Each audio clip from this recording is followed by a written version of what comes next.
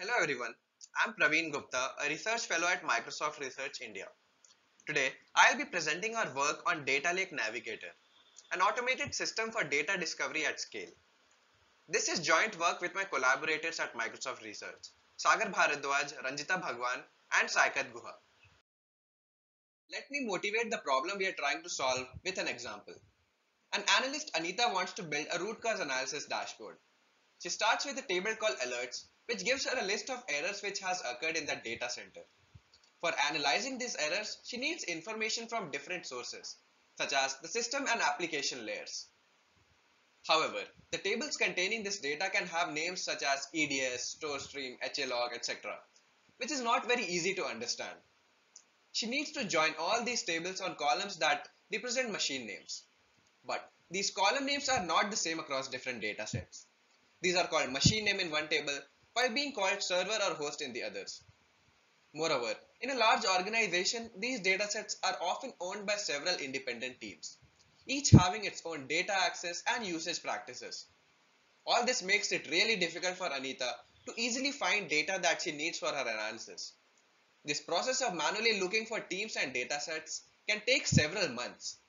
Thus, we built Data Lake Navigator, a large-scale data discovery system for data lakes that store exabytes of data in billions of data streams.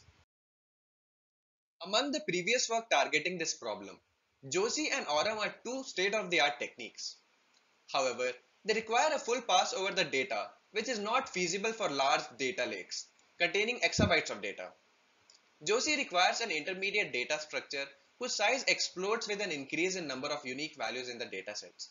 Meanwhile, Aurum provides several similarity metrics, but it leaves the task of combining and using these metrics to the end users. Here, we leverage our unique advantage at an organization like Microsoft by automatically learning these characteristics from the datasets we have seen to be related in the past. We see millions of jobs run every day on Cosmos, which is an internal data lake at Microsoft. We have logged queries from these jobs run over the last decade. This enables us to parse join clauses from these scripts and use them as the collective knowledge of several developers and analysts who have worked with the datasets to understand the characteristics of related data. Consider this script written in Scope, which is the querying language in Cosmos. We see that the column server in store stream is joined with another column machine name in machine stream. We parse all such scripts to retrieve a list of column pairs that have been joined in the past. We build Data Lake Navigator in a two-step process. First, we learn a relevance classifier using the column pairs which have been joined by developers in the past. Then, we build a data relationship graph, where nodes represent the columns in the dataset and an edge represents a relationship between these two columns. Each edge also has a relevance metric, which signifies the probability of a relationship existing between these two columns. For building a relevance classifier, we start by generating our ground truth, where positive samples are the column pairs joined in the past, and negative samples are random column pairs from the dataset. Although this can add noise to the dataset as randomly selected column pairs may be related, it is statistically unlikely if we take a large number of columns. Then we extract few features based on metadata and data collected from these columns in the ground truth and train a random forest classifier with 100 trees. This classifier takes column pairs not seen before in the ground truth and gives a probability of them being related. We use two classes of features, metadata and content-based features. Metadata-based features are based on column names. First, we start by tokenizing these column names. A column called machine name is broken down into machine and name, and the column server has a single token server. We use column name uniqueness to represent the rarity of tokens occurring in the column name. We capture TF-IDF scores for each of the token in the dataset. Tokens like ID, name occur frequently in this dataset and thus have a lower TF-IDF value. Column name uniqueness is the TF-IDF score of the rarest token in the column name. Column name similarity captures the semantic similarity between two columns. We use token embeddings pre-trained on software-specific datasets and generate the column name embeddings by aggregating token embeddings with their weighted TF-IDF scores. Column name similarity is the cosine similarity between two column name embeddings. Machine name and server will have a high cosine similarity as the token's machine and server are closed in the n-dimensional embeddings, and the token name has a low TF-IDF score. Content features are calculated by using data stored in each column. Since reading the entire dataset is not feasible at this scale, we read samples from each of the column and calculate these features based on estimates of the number of distinct values in a column and the number of overlaps between two columns. We use Jacquard similarity and inclusion dependence as measures of overlap and subsumption between two columns. Pattern similarity is helpful in column pairs containing unique identifiers. We mask the hexadecimal characters from the columns and then estimate the Jacquard score. This is because overlap between samples collected from columns containing unique identifiers is expected to be low. Since the intersection between two numeric column pairs like error count and memory counter do not signify relevance, we use these content-based features only for textual columns. We train three classifiers to see the advantages of these features. A metadata-only model gives an F1 score of 0.94. A model based on only content features has an F1 score of 0.87.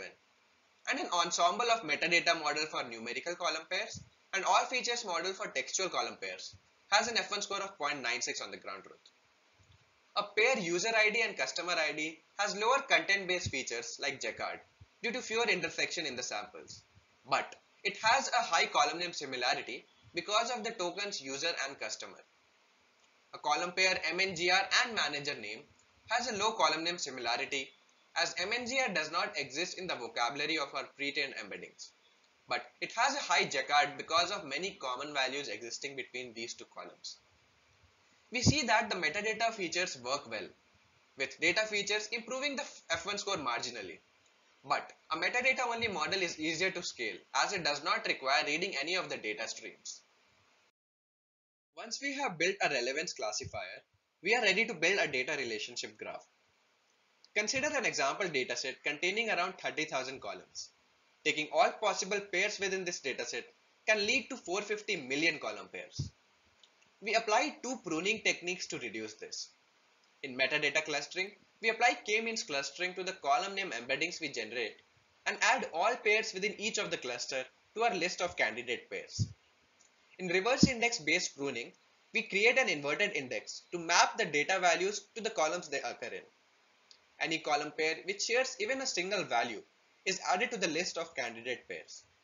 This reduces our candidate pairs from 450 million to just 40 million pairs. Then we pass these pairs to our classifier, which predicts whether each of the pair is related or not. We built a data graph for a data lake containing around 4.5 petabytes of data in 81 minutes. This was 30 times faster than other state-of-the-art techniques, thus telling us that our approach scales well. We also created a dataset by manually labeling all related pairs in the dataset. In this dataset, our approach significantly outperformed other state-of-the-art methods and gave us an F1 score of 0.79 compared to 0.54 with Aurum and 0.4 with Josie.